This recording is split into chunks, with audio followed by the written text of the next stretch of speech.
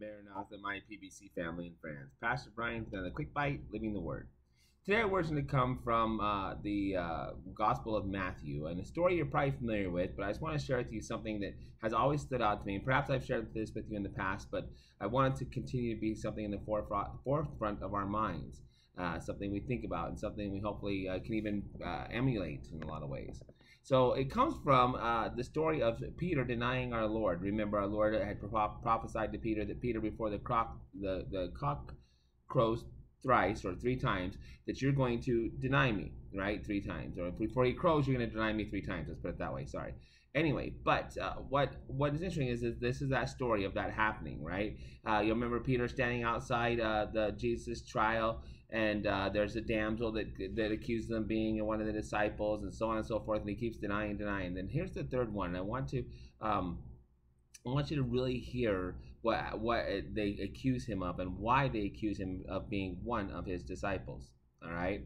And so what they say here is, and it says in verse 72 of Matthew chapter 26 says, and again he denied it with an oath, I do not know the man. So now Peter says, I swear I don't know the man, right? And so they're all like, okay, fine. They let it go for a bit. And after a while, it says in verse 73, and after a while, came unto him they that stood by, and said to Peter, surely thou also art one of them. Now here they come again, right? A third time. Why are they coming at him a third time? What is it that's making them go, no, you've got to be one of them. You've got to be one of his disciples. You've got to know the man that they're trying. What is it? Well, look what it says there. It says at the end of verse 73, for thy speech betrayeth thee.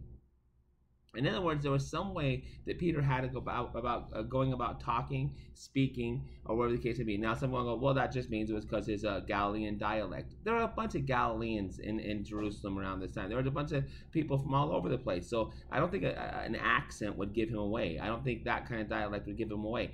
What I think gave him away was the fact that he actually had changed the way he spoke. He no longer was the old, rugged, rough fisherman Peter. He now was the new creature, the new man being made different by Jesus Christ, Peter the Apostle. He spoke differently. Probably spoke with a little bit of kindness, a little bit of gentleness, maybe a little bit of long-suffering, perhaps some meekness.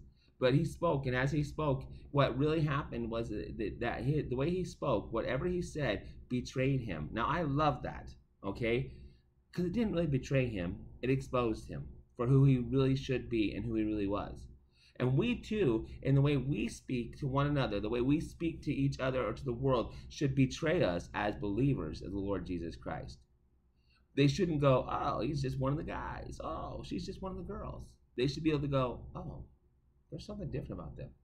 They speak differently. They react differently. They behave differently. They must be different. Now, what is it that's different about you? And as we're told later on by Peter, he says, that basically they may, by your good conversation, desire to know what is it in essence that's different about you. And so this is what we want, guys. This is what we want to have in our lives. We want to be such that our own speech, the way we talk and behave and with one another, betrays us as disciples of Jesus Christ. So if that encourages you today, as always, remember that I love you, we love you. God loves you, and God's got this.